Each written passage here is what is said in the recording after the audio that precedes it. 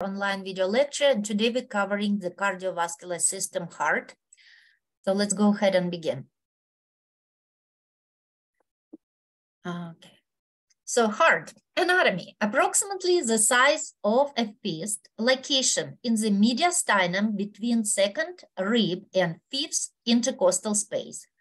On the superior surface of diaphragm, 2/3 to the left of the mediastinal line, anterior to the vertebral column, posterior to the sternum, enclosed in a special sac, fibrous sac called pericardium that is double-walled. Okay, so you can see on this diagram a location of the heart, right? So it's slightly to the left, posterior to the sternum. It's an, so here's your first rib, that's the second rib. And right here is your fifth intercostal space. Also inferior part of the heart, kind of resting on a diaphragm, on the superior surface of the diaphragm.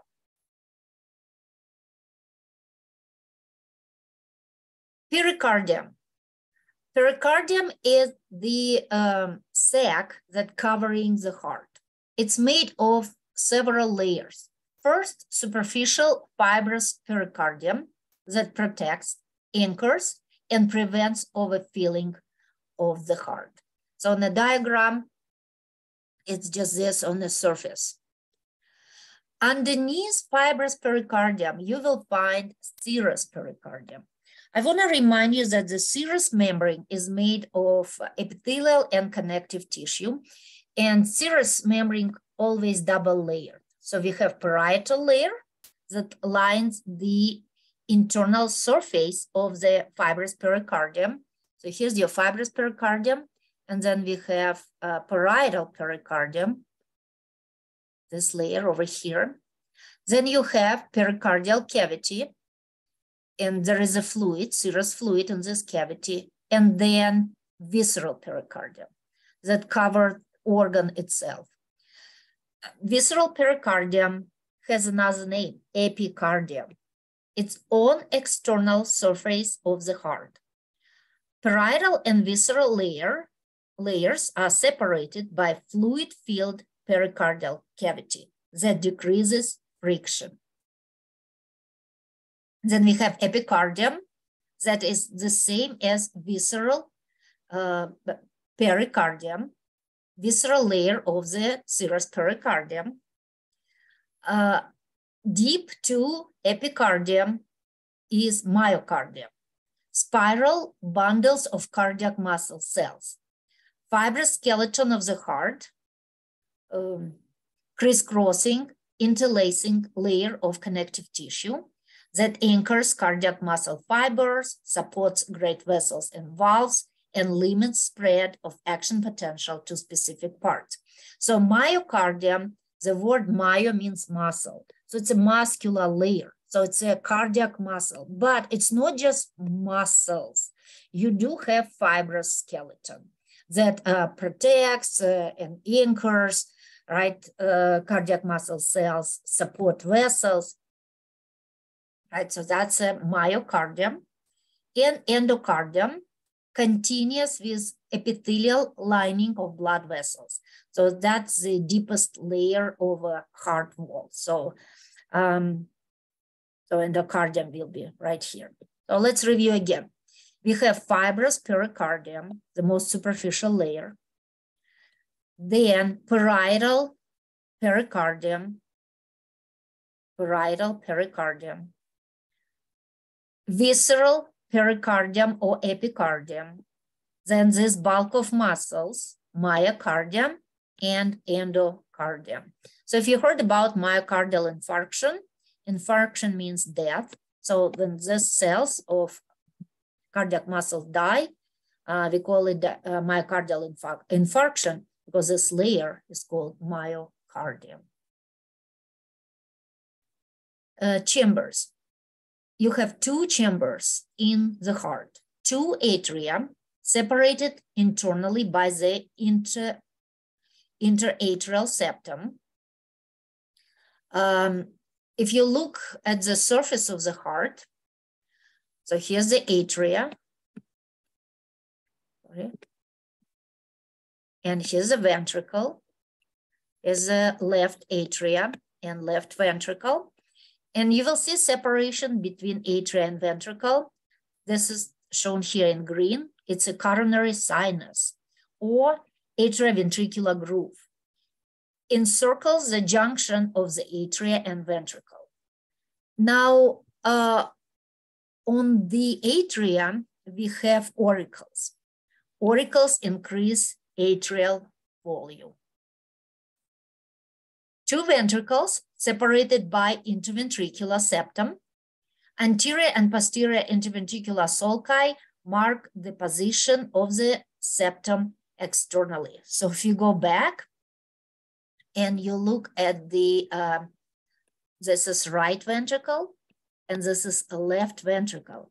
And this is a sulcus. It's called anterior interventricular sulcus. Inter means between two ventricles.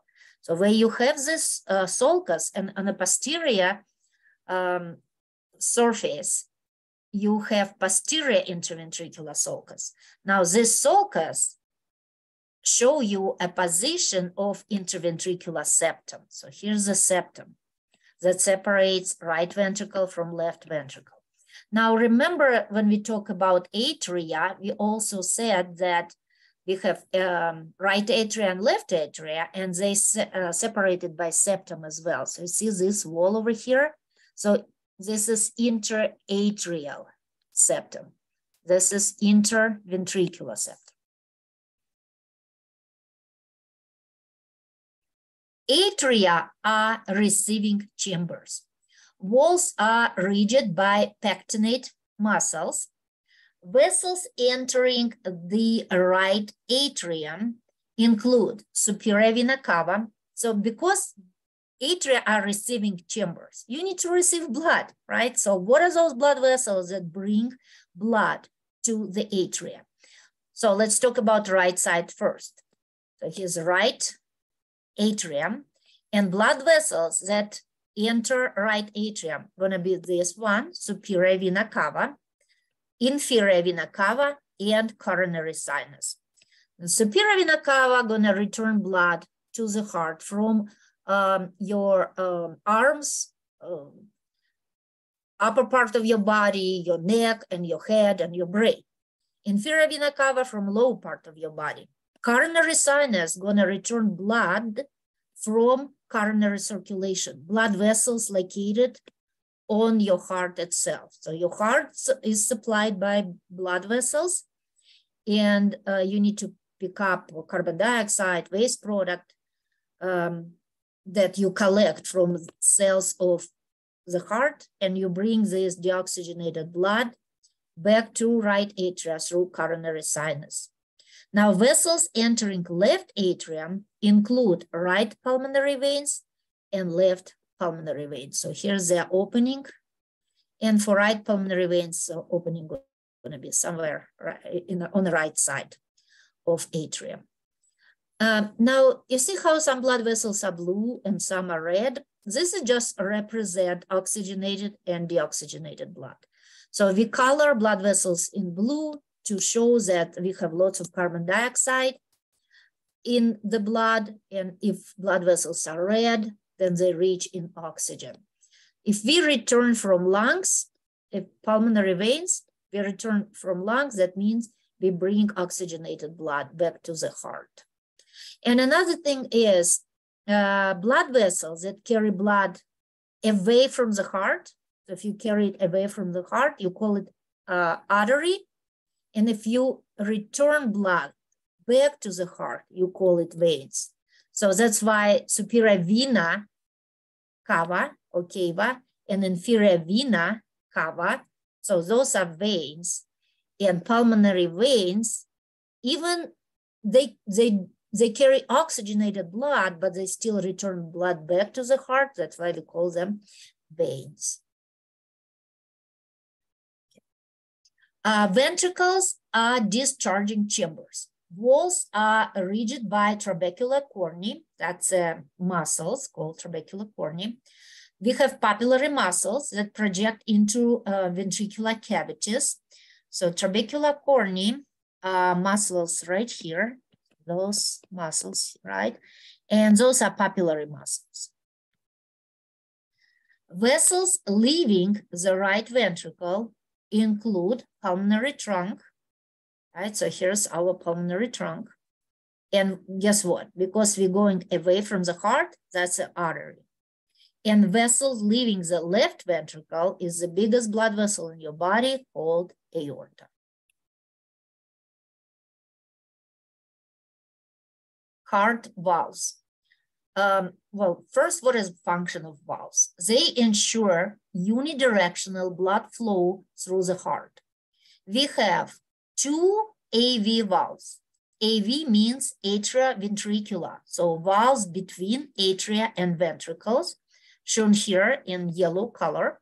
They prevent backflow into the atria when ventricles contract. So imagine these ventricles contract, so you start pumping blood. And when you pump blood, you want blood to flow inside the blood vessels, not back to the atria. That's why this valve will be closed when ventricle contract to prevent backflow of blood to the atria. Now we call them AV valves, but they have also other names. Tricuspid valve on the right side and bicuspid or mitral valve on the left side. So remember tri before bi. So we have tricuspid first, then bicuspid. Chordae tendonae are fibrous cords, so those fibrous cords of connective tissue that anchor AV valves, cusp to papillary muscles. So you anchor those valves to papillary muscle because you don't want those valves to prolapse back to the atria when ventricles contract. So they prevent valve prolapse. And we have two more valves, semilunar valves or SL valve. And they're located between ventricles and blood vessels. Prevent backflow into the ventricles when ventricle relax. So when ventricle contracts, they push blood to pulmonary trunk and aorta. And when ventricles contract, you don't want blood flow backwards, right? So SL valve, aortic semilunar valve, it's right here between left ventricle and aorta, and pulmonary semilunar valve between right ventricle and pulmonary trunk. So 4 valves. So here you see all 4 valves here, tricuspid, bicuspid, or mitral, or right and left AV valves, and aortic and pulmonary valve. When we look at the surface of the heart, you will see lots of different landmarks. Now I have another video that I recorded where I cover those parts of the heart and blood vessel associated with the heart. So please watch that video because right now I will not go over the external or internal anatomy of the heart in details. Right, so this is frontal section of the heart where you can see some of the external structures again and some internal structures, including all the valves that we just discussed. Pathway of blood flow through the heart. The heart is 2 side-by-side pumps. Right side is the pump for the pulmonary circuit. That means to the lungs. Vessels carry blood to and from the lungs, and left side is a pump for the systemic circuit, vessels that carry blood to and from all body tissues. So on this diagram, again, we will use a blue color for oxygen poor and carbon dioxide rich blood, and red color for oxygen rich, carbon dioxide poor blood. So it's right there. So you can see that here's your entire body. And after gas exchange, when your cells release carbon dioxide and waste product to your bloodstream, those capillaries unite and blood from your cells returns back to the heart, to the right side, and specifically right atrium. From right atrium, blood flows to right ventricle and to the pulmonary circuit, to the lungs. In the lungs, you get rid of carbon dioxide, you pick up oxygen, and blood rich in oxygen returns back now to the left side of the heart, left atrium, then left ventricle, and then to aorta and to your entire body.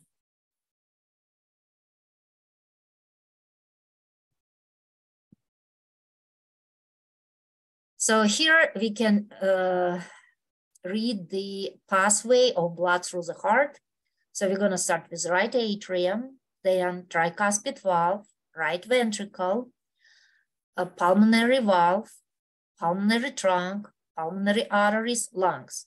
This way we get gas exchange, get rid of carbon dioxide, pick up oxygen. From lungs, pulmonary veins to left atrium, from left atrium through bicuspid valve to left ventricle, then through aortic valve to aorta and into systemic circulation.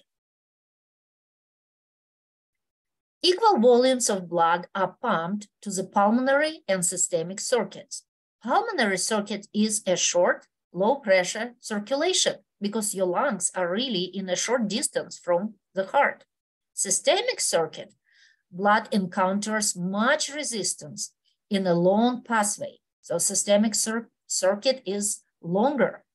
It's long, it's a high blood pressure circulation. And anatomy of the ventricles reflect these differences. Now, if you look at the walls of ventricles, the right ventricle wall is thin compared to the wall of left ventricle. Why? Because when left ventricle contracts, you need to create enough pressure to send this blood through aorta to your head, to your torso, to your leg and feet, right? So it's a long circuit to go. So you need to produce lots of force. So you need strong muscle to do it. When right ventricle contract, you send blood vessel where? To the lungs. Lungs are pretty close to the heart, so you don't need to generate that much force, and you don't need really strong, thick muscle. Now, so we have pulmonary circulation, blood flows to the lungs. Systemic circulation, blood flows to every part of your body. Part of the systemic circulation is coronary circulation, the functional blood supply to the heart muscle itself. Arterial supply varies considerably and contains many anastomoses or junctions among branches. Collateral routes provide additional routes for blood delivery. That means if you look at the artery of the heart, for different people, it might be a little bit different. It's not exactly the same for every single patient because we have lots of junctions between those branches. But we're gonna look at the main coronary blood vessels. We're gonna start with arteries. Right and left coronary arteries. So this one is left coronary artery. And this is right coronary artery. Right coronary artery is pretty long, and it's located inside this atrioventricular sulcus between atria and ventricle. Left coronary artery is pretty short blood vessel. It splits almost immediately into blood vessels that goes down, and it's called anterior interventricular artery and circumflex artery. that kind of encircle the heart. We also have marginal arteries. So here's our right marginal artery. That's all the artery we need to cover, right? We need to cover anterior antiventricular. So we have marginal, circumflex, anterior and posterior antiventricular arteries. So again, right coronary, left coronary, circumflex, anterior interventricular, and on the posterior side, there is posterior interventricular artery. Then we need to return blood back to the heart, right? So we will pick up carbon dioxide, waste product, and we return back to the right atrium. And blood vessels that return blood from systemic circulation and from coronary circulation, called veins. So here's the major veins that we need to know. This is anterior view. On anterior view, we have this great cardiac vein. On the posterior side, we have middle cardiac vein.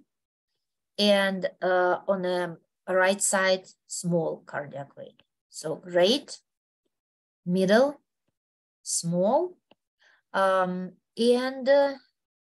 small, great. So small, great, middle. And on the posterior side, we have a large flat vein called coronary sinus. So all those veins, they drain into this coronary sinus. All of them drain inside the sinus. And then this sinus drains blood into right atrium. Coronary blockage. It's a coronary artery disease, but when we build up a plug and restrict blood flow to the heart muscle, and it can cause heart attack. So here's angiogram. You see the coronary blood vessels, and here is a blockage. This is blockage in circumflex artery. And what happened now, this part of muscle, lack of oxygen. So it's go to ischemia first, low oxygen level. And if blood flow is not restored, it can lead to tissue death. So tissue will die. That's our myocardial infarction or heart attack. Cardiac muscle cells. That's a special cells. Some, of course, as muscle cells, they can contract, right? But there is also, so we have two types of cells. Cells that contract, myocardial contractile cells, and cells that can generate electrical signal called myocardial conducting cells. Now, all cells of muscle tissue are orthorhythmic cells. So they can initiate electrical potential. I would say, I'm sorry, not all of them. Orthorhythmicity is the characteristic of these conducting cells. So those conducting cells are not nerve cells. Those are muscle cells that can generate electrical impulse. Now, between adjacent contractile cells, we have intercalated disc. Those are special type of junction. It's an electrical synapse that allow electrical signal to pass from one cell to another and synchronize contraction. Now, when we look at this intrinsic conduction system, and on its diagram, it's shown in this yellow color, and it does look like nerves, but remember, those are not nervous tissue. This is cardiac muscle cells, but it's special type of cells, conducting cells. An intrinsic conduction system is a network of non-contractile orthorhythmic cells that initiate and distribute impulses to coordinate the depolarization and contraction of the heart. And we're gonna start with the first set of cells called SA node. So here's SA node, sinoatrial node or pacemaker that generate impulses. And it's located inside right atrium right where superior vena cava, next to the entrance of superior vena cava. So here's our superior vena cava, and right next to it, we have SA node. So normal heart rhythm called sinus rhythm. That means we have normal pacemaker. Then impulses moves from right atrium to left atrium through the walls of the atria, and then it moves to another node called AV node, atrioventricular. Impulse pauses for 0.1 seconds at this atrioventricular node, giving time to atria to contract, right? From AV node, we have AV bundle, connects atria to the ventricles. From AV bundle, we have bundle branches, right branch and left branch, conduct the impulses through the interventricular septum, and then Purkinje fibers, depolarize the contractile cells in both ventricles. And if you don't know yet what depolarization means, just think about it as carrying electrical impulse to the ventricles. All right, so here we have this conduction system: SA node, AV bundle, bundle branches, and Purkinje fibers. And electrical signals just flows along this conducting system. And your heart cannot contract without this electrical impulse. Okay, so here we have sequence of excitation.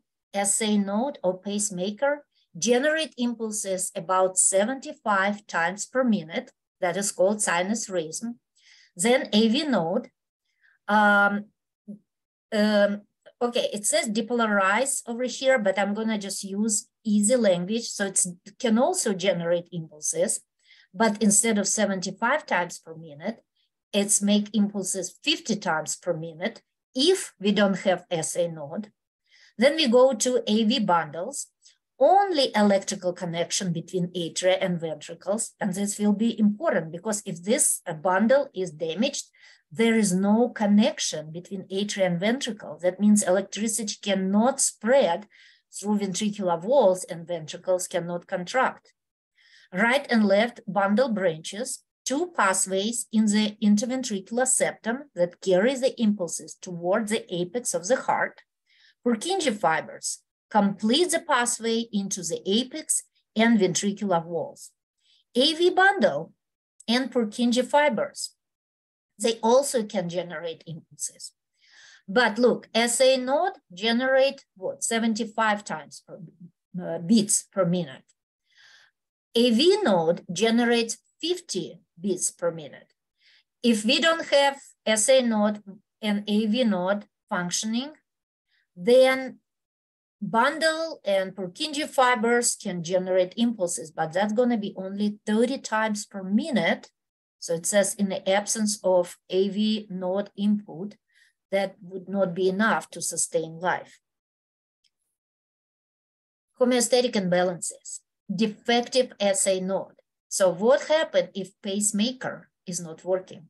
It's called sick sinus syndrome, a type of heart rhythm disorder. Sick sinus syndrome causes low heartbeats, pauses, long periods between heartbeats, or irregular heartbeats, arrhythmias. It can be also ectopic focus when abnormal pacemaker takes over. If normal pacemaker is not working, then AV node takes over, and we call it junctional rhythm. Now heartbeat gonna be way slower, only 40, 60 beats per minute. Most people with sick sinus syndrome have few or no symptoms. Symptoms may be mild or come and go, making them difficult to recognize at first. Signs and symptoms of sick sinus syndrome may include chest pain or discomfort, confusion, dizziness and lightheadedness, fainting or near fainting, fatigue, shortness of breath, and slow pulse or bradycardia. So you would think like, because sometimes I'm asking students like, what happened if this SA node is not functioning? And they think like, oh my goodness, it should be like really, really bad. The person should die. But actually, no, sometimes we cannot even diagnose it right away because AV node will take over and it's going to be junctional rhythm, right? However, of course, we will have complication of defective SA node that will include arrhythmia, heart failure, stroke, possible cardiac arrest. Treatment of sick sinus syndrome may include regular checkups, medication, if needed, surgery to implant a device to maintain a regular heartbeat or pacemaker. But the point is, when SA node is damaged, then AV node will take over, the heart rate will be slower, but it's not really like emergency situation. Complications might be emergency, like stroke or cardiac arrest, but sick sinus syndrome might be undetected for a while. But what happens if AV node is not functioning? Then we call it heart block. It can be either partial or total heart block. Now, when AV node is not functioning, look over here. Let me just go back and remind you where AV node is. Now, if we don't have this node functioning, then we cannot pass electricity from pacemaker to ventricle, and ventricles cannot contract. So that's actually more serious condition than dysfunction of SA node. Right, so that's our heart block. Few or no impulses from SA node reach the ventricles. Heart block can be treated with implantation of a permanent pacemaker, which regulates the heartbeat. And another homeostatic imbalance, congestive heart failure, or CHF. It's a progressive condition where cardiac output, that means the amount of blood that is pumped per minute, is so low that blood circulation is inadequate to meet tissue needs. Blood often backs up and fluid can build up in the lungs. So if you wonder why it's called congestive, you know, sometimes you have your congestive nose, right? Your nose has like lots of mucus. That's what congestion is. Now, how this congestive heart failure? Because the fluid builds up in the lungs and your lungs are congested.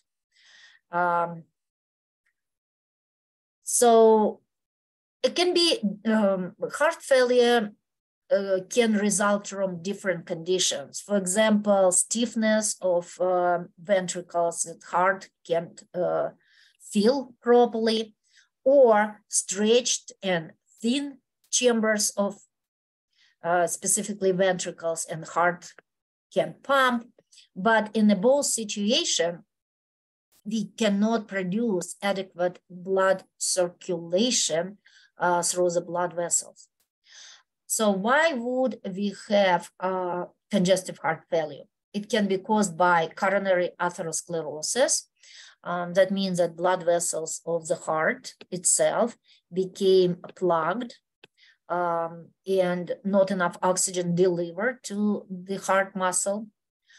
Persistent high blood pressure, multiple myocardial infarction, or dilated cardiomyopathy that is actually shown over here when blood vessels became huge, but muscle is weak and unable to pump necessary amount of blood.